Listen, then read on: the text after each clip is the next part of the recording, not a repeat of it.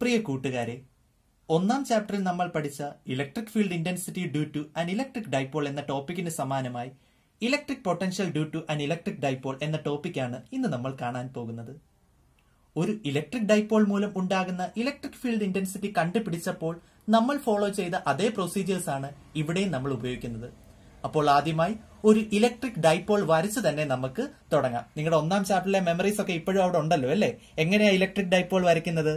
The association of two equal and opposite charges separated by A small distance to A. അതായിരുന്നു electric dipole. -q + q and the direction is from - to plus and it is separated by a small distance to a. അപ്പോൾ ഈ centre വരെയുള്ള distance എത്ര ആയിരിക്കും? a ആയിരിക്കും. ഇവിടെ നിന്നും +q വരെയുള്ള ഡിസ്റ്റൻസ് a ആയിരിക്കും. a + a 2a ഡിസ്റ്റൻസ് നമുക്ക് ലഭിക്കും. കഴിഞ്ഞ ചാപ്റ്ററിൽ നമ്മൾ പഠിച്ച ഒരു വസ്തുതയുണ്ട്. ഒരു ഇലക്ട്രിക് ഡൈപോളിന് ഒരു ഇലക്ട്രിക് ഫീൽഡിനെ ജനറേറ്റ് ചെയ്യാൻ സാധിക്കും. ഒരു ഇലക്ട്രിക് ഫീൽഡ് ഉണ്ടെങ്കിലോ നിശ്ചയമായിട്ടും അവിടെ ഒരു ഇലക്ട്രിക് പൊട്ടൻഷ്യലും ഉണ്ടായിരിക്കും. ഒരു ഇലക്ട്രിക് ഫീൽഡ് ഉള്ള ഒരു പരിധിയിൽ, ഒരു സ്പേസിൽ ഇലക്ട്രിക് പൊട്ടൻഷ്യൽ ഏത് പോയിന്റിലും നമുക്ക് കണ്ടുപിടിക്കാൻ സാധിക്കും. അപ്പോൾ ഇവിടെ നമ്മുടെ ക്വറി എന്ന് പറയുന്നത് ആക്സിയൽ ലൈനിലെ ഇലക്ട്രിക് പൊട്ടൻഷ്യൽ കണ്ടുപിടിക്കാനാണ്. അപ്പോൾ എങ്ങനെയാണ് ആക്സിയൽ ലൈൻ വരയ്ക്കുന്നത്? ഈ ഡൈപോളിന്റെ ലൈൻ നേരെ നമുക്ക് ഇവിടേക്കോ എക്സ്റ്റെൻഡ് ചെയ്യുന്നതാണ് ആക്സിയൽ ലൈൻ. അപ്പോൾ ഇവിടേക്കെല്ലാം ഇലക്ട്രിക് ഫീൽഡിന്റെ പരിധിയുണ്ട്, സ്പേസ് ഉണ്ട്. അപ്പോൾ ഇവിടെയോ എവിടെയെങ്കിലും നമുക്ക് ഇലക്ട്രിക് പൊട്ടൻഷ്യൽ കണ്ടുപിടിക്കുക. അതാണ് നമ്മുടെ question. Find the electric potential due to this electric dipole on which line? This axial line. അപ്പൊ ഇവിടുത്തെ ഏതെങ്കിലും ഒരു പോയിന്റിലെ ഇലക്ട്രിക് പൊട്ടൻഷ്യൽ എനിക്ക് കണ്ടുപിടിച്ചാൽ മതി. അപ്പോൾ എന്റെ ഒരു സൗകര്യത്തിന് വേണ്ടി ഞാൻ പോയിന്റിനെ താണ്ട് ഇവിടെയായിട്ട് അങ്ങ് വെക്കുകയാണ്. ഓക്കെ ആണല്ലോ? അപ്പോൾ ഇവിടം വരെയുള്ള ഡിസ്റ്റൻസുകൾ നമുക്കൊന്ന് മാർക്ക് ചെയ്യാം അല്ലേ? സെന്ററിൽ നിന്നും പി വരെയുള്ള ഡിസ്റ്റൻസിനെ ഞാൻ യൂഷ്വൽ ലെറ്റർ ആയിട്ട് എടുക്കുകയാണ്. എത്രയാണ്? 6 ആയിട്ട് എടുക്കുകയാണ്. ഓക്കെ ആണല്ലോ?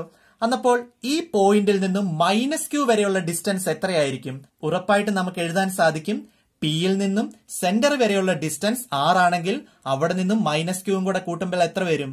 സിമ്പിൾ മാത്സ് ആണ് ഉപയോഗിക്കുന്നത്. r + a.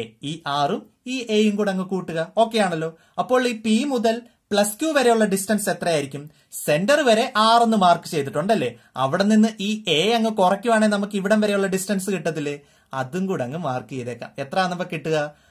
r - a. അപ്പൊ നമ്മുടെ ഡിസ്റ്റൻസ് പരിപാടികളൊക്കെ അങ്ങ് കഴിഞ്ഞു. ഇതങ്ങ് ആദ്യമേ മാർക്ക് ചെയ്യുകയാണെങ്കിൽ പിന്നീട് വരുന്ന ഡെറിവേഷൻ എല്ലാം നമുക്ക് ചുമ്മാ ആവശ്യത്തിന് അങ്ങ് ഇട്ടുകൊടുത്താൽ മതി. അപ്പോൾ നമുക്ക് ഇവിടുത്തെ ഇലക്ട്രിക് ഡൈപോൾ മൊമെന്റിന്റെ വാല്യൂ കൂടെ ചുമ്മാ ഒന്ന് എഴുതി വെച്ചേക്കാം. ഇവിടുത്തെ electric dipole moment is represented by P vector. P vector will be equal to product of distance and magnitude of one of the charges 2aq. മറന്നിട്ടില്ലെന്ന് തന്നെ ഞാൻ കരുതുന്നു. P vector equals 2aq. നമുക്ക് കണ്ടുപിടിക്കേണ്ട ഇലക്ട്രിക് പൊട്ടൻഷ്യൽ ഈ പോയിന്റിലെയാണ്. അപ്പോൾ ഈ പോയിന്റിൽ മേൽ -q മൂലവും +q മൂലവും ഇലക്ട്രിക് പൊട്ടൻഷ്യൽ സ്വാധീനിക്കപ്പെടുന്നുണ്ട്. അപ്പോൾ നമുക്ക് ആദ്യമേ -qന്റെ വാല്യൂ അങ്ങ് എടുത്ത് എഴുതിയേക്കാം അല്ലേ? Potential due to -q charge. Electric potential due to -q charge. Okay ആണല്ലോ? അതിന് നമുക്ക് എങ്ങനെ കൊടുക്കാം?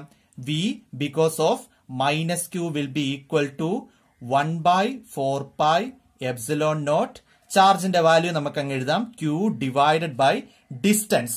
ഡിസ്റ്റൻസ് സ്ക്വയർ അല്ല, നമുക്കറിയാം ഇലക്ട്രിക് പൊട്ടൻഷ്യലിന്റെ വാല്യൂ 1/4πε0 q/r ആണ്. നിങ്ങൾ ഒരിക്കലും ഇലക്ട്രിക് ഫീൽഡ് ഇന്റൻസിറ്റി ആയിട്ട് കരുതരുത്. ഇലക്ട്രിക് ഫീൽഡ് ഇന്റൻസിറ്റി ആയിരുന്നു r². ഇവിടെ പൊട്ടൻഷ്യലോ ഡിവൈഡഡ് ബൈ എപ്പോഴും r മാത്രമേ വരൂ. അപ്പോൾ ഇവിടെ r ന് പകരമുള്ള ഡിസ്റ്റൻസ് എത്രയാണ്? -q വരെയുള്ള ഡിസ്റ്റൻസ് r + a ആണ്. അപ്പോൾ ആ r + aയും കൂടെ നമുക്കൊന്ന് ഇട്ടുകൊടുക്കാം. ഓക്കെ ആണല്ലോ? ഇവിടെ ഈ -q മാഗ്നിറ്റ്യൂഡ് ആയതുകൊണ്ട് നമുക്ക് വേണമെങ്കിൽ ഇവിടെ മൈനസ് കൊണ്ട് മൾട്ടിപ്ലൈ ചെയ്യുകയും ചെയ്യാം. കാര്യം ക്യൂവിന്റെ മാഗ്നിറ്റ്യൂഡ് ഇവിടെ മൈനസ് ആയതുകൊണ്ട്. അടുത്തതായി potential due to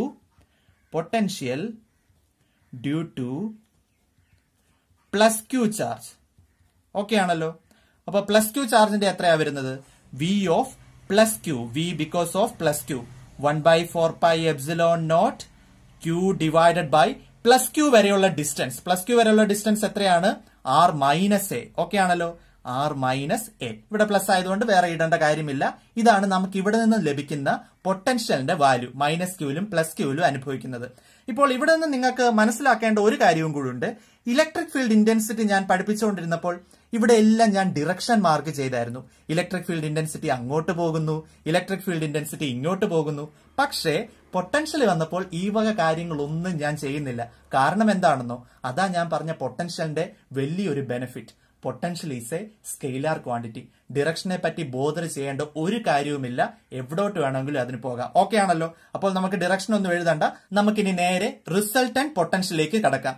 potential total or total potential എന്ത് നമുക്ക് ലഭിക്കും? V minus Q plus V plus Q. ഈ രണ്ട് ഇക്വേഷനും കൂടെ അങ്ങ് കൂട്ടുക. ഓക്കെ ആണല്ലോ? അപ്പൊ ഇത് മൈനസ് വരുന്നതുകൊണ്ട് ഞാൻ അതങ്ങ് രണ്ടാമത് എഴുതാം. 1/4πε0 Q by R minus A minus കൂട്ടുക എന്ന് പറഞ്ഞാൽ ഇവിടെ ഓൾറെഡി ഒരു മൈനസ് ഉള്ളതുകൊണ്ട് പ്ലസ് ഓർ മൈനസ് എന്ന് വരും. അതുകൊണ്ട് മൈനസ് തന്നെ എഴുതുകയാണ്. 1/4πε0 Q by R plus A എന്നും ലഭിക്കും. ശേഷം നമുക്ക് ഈ കോമൺ ഫാക്ടറിനെ പുറത്തേക്ക് എത്തിക്കാം. കോമൺ ആയിട്ട് കിടക്കുന്ന ഇവിടെ ക്യൂ കോമൺ ഉണ്ട്, അതുകൊണ്ട് ക്യൂവിനെ വെളിയിൽ എത്തിച്ചു. ക്യൂ ബൈ 4πε0 കോമൺ ആണ്. ബ്രാക്കറ്റിൽ ഇട്ടിട്ട് 1 താഴെ കിടക്കുന്ന ആർ മൈനസ് എ, നടുക്ക് കിടക്കുന്ന minus, ബ്രാക്കറ്റിനുള്ളിലായി 1/r minus A minus 1/r plus A എന്നും ലഭിക്കും. ഇതിനെ നമുക്കൊന്ന് ക്രോസ് മൾട്ടിപ്ലൈ ചെയ്യുമ്പോഴേക്കും നമുക്ക് ആൻസർ ലഭിക്കും. ഈ സ്റ്റെപ്പിനെ നമ്മൾ ക്രോസ് മൾട്ടിപ്ലൈ ചെയ്ത് എഴുതിയപ്പോഴാണ് ഇങ്ങനെ ലഭിച്ചത്. 1 × r plus A, R plus A, നടുക്കിടക്കുന്ന minus into 1 × r minus A whole divided by ഈ രണ്ടിനെയും കൂടെ മൾട്ടിപ്ലൈ ചെയ്യണം. r minus A into r plus A. ഈ ഫോം എങ്ങനെയാണ് കിടക്കുന്നത്? a minus B into A plus B എന്നല്ലേ കിടക്കുന്നത്? അതിന്റെ ആൻസർ എന്താണ്? a square minus B square. അപ്പോൾ ഇവിടെ എന്ത് കിട്ടും? r square minus A square എന്ന് കിട്ടും. r minus A into R plus A equals r square minus A square. നമ്മുടെ സിമ്പിൾ മാത്സ്. അപ്പോൾ ഇതിനെ നമുക്കൊന്ന് ഇൻറ്റു ചെയ്തേക്കാം. ക്യൂ ബൈ 4πε0 ഇൻറ്റു, ഇനി മുകളിൽ കിടക്കുന്നതിനെ ഒന്ന് സോൾവ് ചെയ്യുമ്പോൾ r പ്ലസ് എ, ഈ മൈനസ് ഉള്ളിലേക്ക് മൾട്ടിപ്ലൈ ചെയ്യാം, മൈനസ് ആർ, ഈ മൈനസും മൈനസും കൂടെ ചേർന്ന് പ്ലസ് എ എന്നാകും, whole divided by R square minus A square എന്നും ലഭിക്കും. ഇവിടെ നമ്മൾ വി ടോട്ടലാണ് കണ്ടുപിടിച്ചുകൊണ്ടിരിക്കുന്നത്. അതൊന്നുകൂടെ എഴുതാം. V total will be equal to Q by 4πε0 into ഈ ആറും ഈ മൈനസ് ആറും കൂടെ അങ്ങ് ക്യാൻസൽ ആകത്തില്ലേ? പിന്നെ കിടക്കുന്നത് എന്താണ്? A plus A. അതിന്റെ ആൻസർ എന്താണ്? 2a whole divided by R square minus A square എന്ന് നമുക്ക് ഇത് സോൾവ് ചെയ്യുമ്പോൾ കിട്ടും. ഇനി നമുക്ക് മറ്റൊരു ഐഡിയയും കൂടെ ചെയ്യാനുണ്ട്. V total will be equal to, ഈ ക്യൂവിനെ ഞാൻ ഉള്ളിലോട്ട് അങ്ങ് മൾട്ടിപ്ലൈ ചെയ്തേക്കാം അല്ലേ?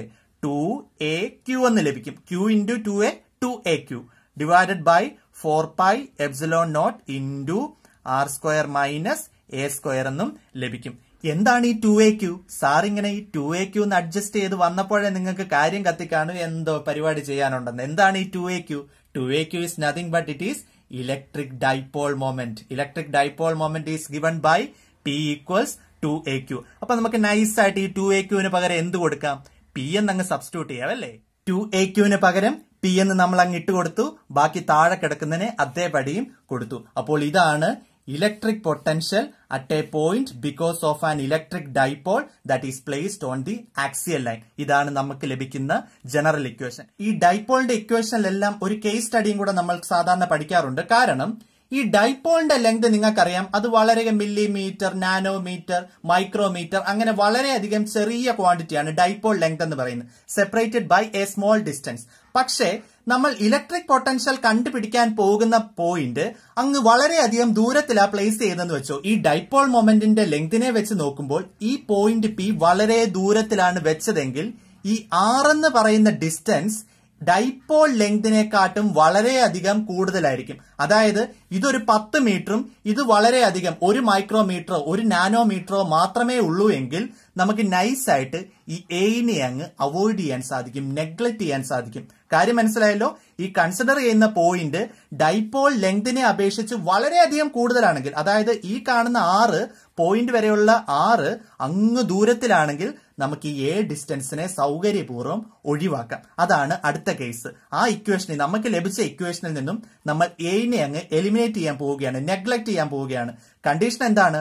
Suppose R is much greater than A. അത് ചില കേസുകളിൽ മാത്രമേ ഉള്ളൂ, എപ്പോഴും ഒന്നും വരുമെന്ന് ഞാൻ പറയുന്നില്ല. വേണമെങ്കിൽ എനിക്ക് പീനെ തൊട്ടടുത്തായിട്ടും കൊണ്ടുവെക്കാം. പക്ഷെ ചില കേസുകളിൽ ഈ പീനെ ഞാൻ വേണേ ഇവിടെ കൊണ്ടുവെക്കാം, അല്ലെങ്കിൽ ഈ പേപ്പറിന് അപ്പുറം കൊണ്ടുവെക്കാം. ഇതെല്ലാം പോസിബിൾ ആണ്. അങ്ങനെയുള്ള കേസിലാണ് നമ്മൾ ആറിനെ എയിനെക്കാട്ടും വളരെ കൂടുതലായിട്ട് കൺസിഡർ ചെയ്തിട്ട് എയിനെ ഒഴിവാക്കാൻ പോകുന്നത്. അപ്പോൾ ആ ഒരു സ്പെഷ്യൽ കേസിന്റെ ഇക്വേഷൻ കൂടെ ഇപ്പോൾ നമുക്ക് എഴുതാം. സ്പെഷ്യൽ കേസിന്റെ കണ്ടീഷൻ എന്താണ്?